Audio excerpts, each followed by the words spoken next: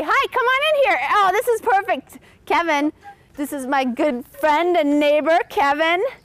And hi. Hello. Look what I've got here. You're on one of these things. Is it this one? Wooden shoe. No. Look, there he is in real life. It's my twin. Hey, I think you might even be wearing the same shirt. Oh, no. There we go. We life size. That's great. Yeah. So yeah, I'm really excited about this. This is a fantastic little, exhibit. Thanks. Yeah, I'm excited It's great too. I mean, it just makes people appreciate, where they live. Yeah, I hope And so. what And creative how creative good people- looking their neighbors are. Oh no, and how creative our neighbors are. Oh, thank you. Mm-hmm. I'll do the install it'll be Friday afternoon before everybody starts coming home from work.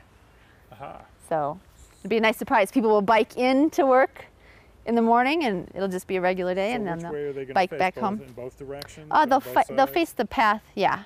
The plywood has to go through the printing machine without anything attached to it. It has to be flat as humanly possible. And even some of the plywood the machine wasn't able to take it because they were just slightly warped. So I didn't want to put screws through the images. I'd end up like sticking a screw right through everybody's face, and that didn't seem like such a good idea. So I'm gonna see if the liquid nails works, and I guess we'll know in about 24 hours or so whether or not this is a bad decision and I have to go for an alternative method. You sound skeptical. Why? I'm just concerned. I mean, liquid nails, right? There's a reason that we have real nails.